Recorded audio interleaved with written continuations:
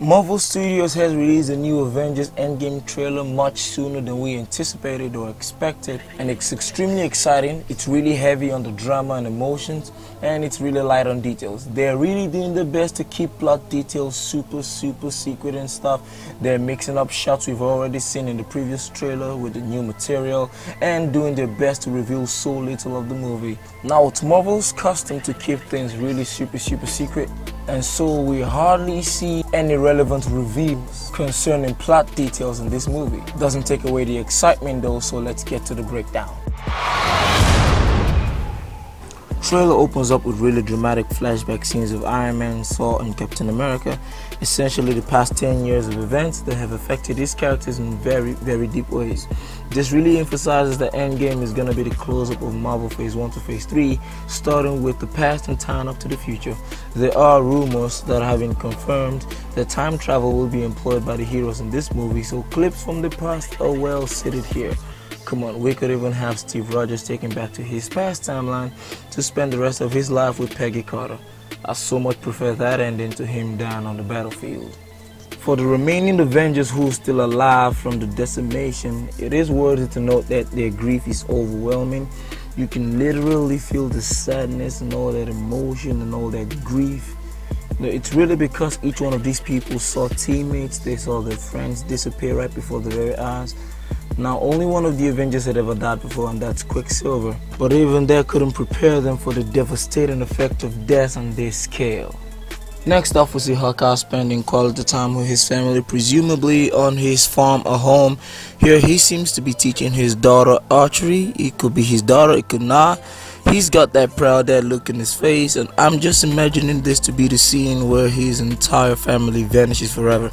The same incident that could have driven him into taking on the darker, broodier Ronin personality. If you look closely, Hawkeye's got the house arrest band on his foot, just like Ant-Man did in Ant-Man vs. the Wasp. Next off, we're given a shot of a very confused Scott Lang returning from being trapped in the quantum realm. He's tearing out a couple of missing person posters on the pole, wondering what the hell had happened to all these people. It looks like he's appeared far into the future because the house behind him is abandoned, overgrown with plants and shrubs with rusty metal objects in front of it, and that confused look on his face is one that definitely knows that something had really happened. You know, all this could have felt like him going to sleep and waking up the next day and finding out that everyone's gone, and he's sure he didn't live the world like this before he disappeared. Next up, we see a jet, probably a Quinjet, approaching New York. It could be, but it's just a speculation, that Black Widow's on that Quinjet. I don't know, maybe on a mission to save Hawkeye from pushing himself over the edge into a murderous person. It looks like it worked, seeing that he's kind of back, giving her a reassuring tap on the shoulder and stuff. Now, it's worthy to note that in this scene, her hair is red as opposed to the white we've seen in previous trailers and clips. That gives us an insight into the timeline and order of events chronologically, because with the white hair it seems like that's the first time period after the decimation, and she's still learning how to deal with the grief by pumping bullets and shooting the hell out of target practice. It's in that state of recovery where she goes and reaches out to Hawkeye in a bid to get him back on the team and get him back to his feet. Next up, we get an action scene with Hawkeye running through a red tunnel with some kind of advanced new gear, maybe a firing weapon of some kind, and there's Rocket Raccoon and War Machine, both fitted with advanced new weapons and gear. It's an unlikely combination, an unlikely pair, but it's a good pair. We all know Rocket's really attractive to advanced technology. The way he was attractive to Bucky's arm, he must have told War Machine like, how much for the suit? Then War Machine could be like, it's not for sale. Then Rocket Raccoon could have been like, I'm gonna get that suit. And then he's fooling around. I could really get used to seeing Rocket Raccoon upon the shoulders of War Machine, just like he was on Groot's shoulder. Next, we get some random shots of Captain America, Hawkeye in the Mohawk, Ant-Man, and Thor, who still looks like he is in the Wakandan battleground. Now, if my theory of time travel is correct and the Avengers eventually do go back in time, then there's quite a possibility that Thor could have another chance to get at Thanos, and let's hope this time he goes for the head. Here we see Nebula on some kind of battleground. I'm not sure if this is in Infinity War or this is a continuation, and it seems Captain America is still on that same battleground. There's debris and fire around him. and he looks spent, tired, but ready to do this all day. We see Ant-Man use a pencil as a pole vault, but I don't think Ant-Man is on the same battleground because this seems to be an indoor thing. Now we see an audio auxiliary jack in the background, so I'm not sure if these are 3 different battlegrounds or 2.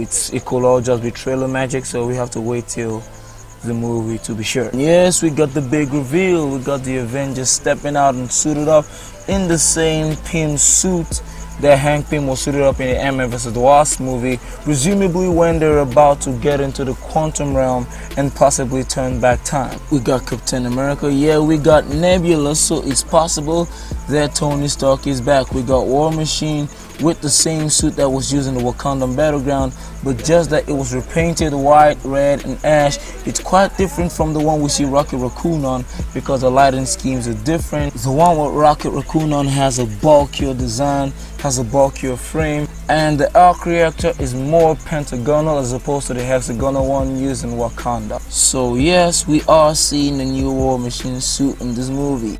Hold up, there's Iron Man. Iron Man has been rescued. Iron Man is back to Earth.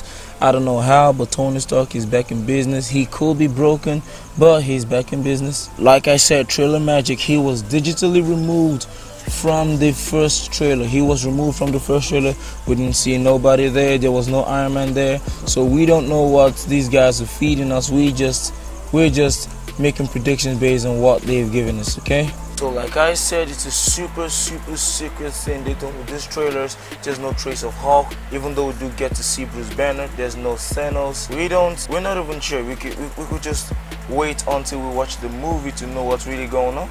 So in the last part of the trailer, we see Thor sizing up Captain Marvel like she's a new girl in the team, so he's just like sizing her up. Now, we all know that Captain Marvel is one of the only female characters in the Marvel Cinematic Universe that can stand up to Thor's strength. So as he's sizing her up, he's just watching her, and then he stretches out his arm and then brings Stormbreaker into his hands. She doesn't even budge, she doesn't even blink. She's got that cold stare in her eyes, and because you're really sure that this lady, this one's really strong. Thor's got a habit for strength measuring contests, especially we see that in Thor Ragnarok with Thor and Hulk, but I think these two are gonna really get along. So that's it for the trailer breakdown. I'm extremely excited for the Avengers Endgame movie. So if you enjoyed the video, hit the subscribe button, leave a comment, hit the like, and look out for our upcoming videos. They're gonna blow you away.